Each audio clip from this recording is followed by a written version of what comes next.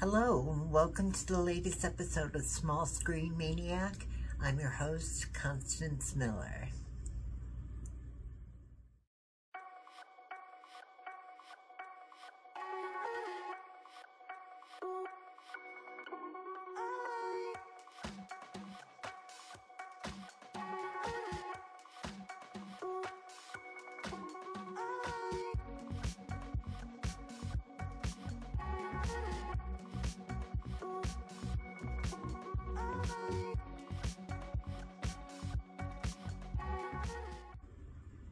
This episode is going to have spoilers for the very first episode of Tolerance is Extinction from X-Men 97, the first of a three-parter.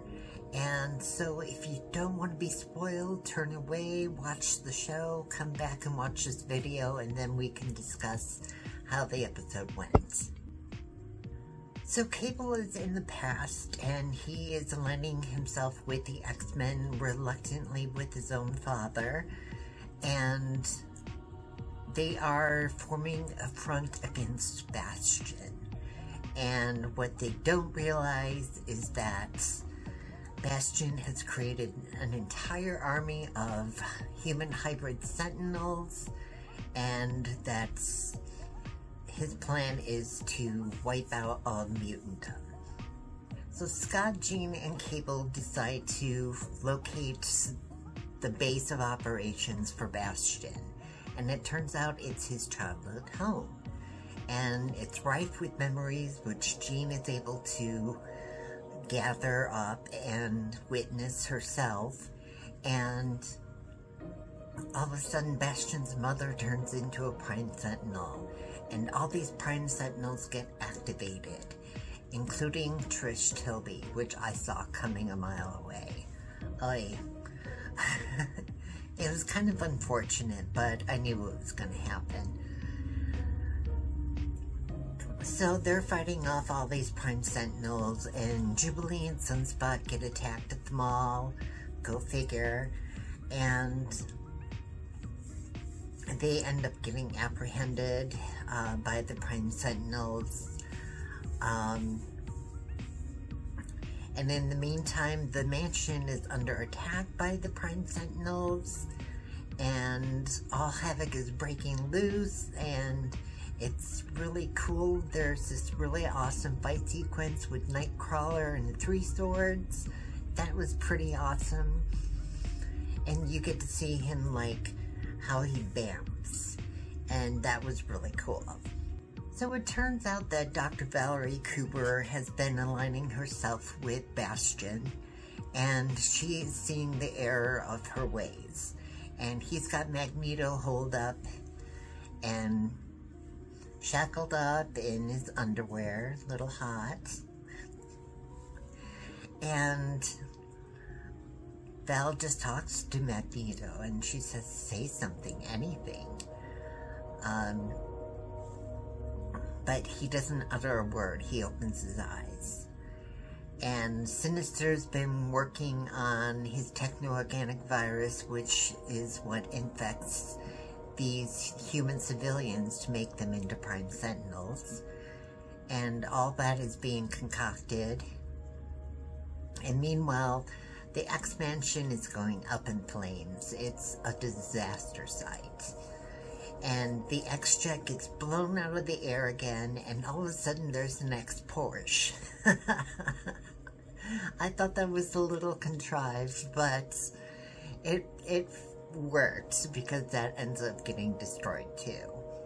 So with Bastion's backstory, we don't get a full look at who he really was before he became Bastion.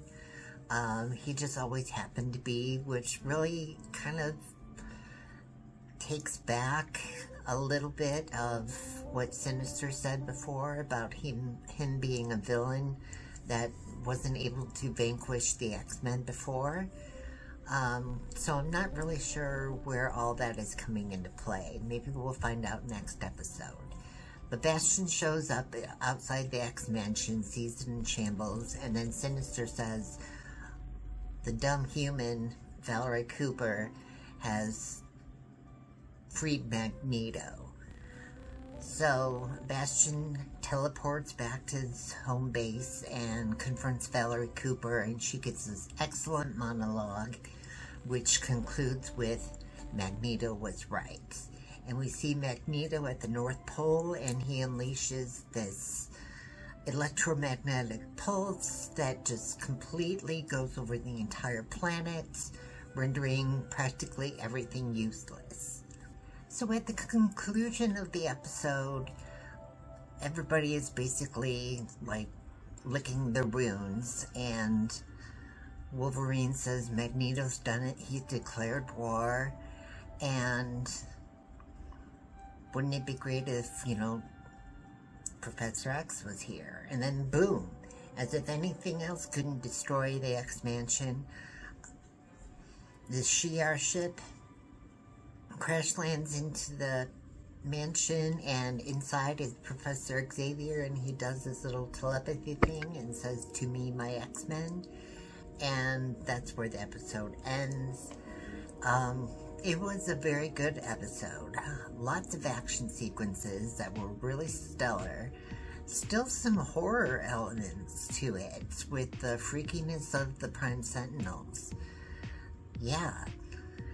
And then we get lots of fun little cameos like Dr. Doom and Baron Zemo, Spider-Man, Silver Samurai, and there was a woman that was on one of the TV monitors in Bastion's lair, and I couldn't quite pinpoint who she was. If she was supposed to be Madam Hydra or who, I don't know.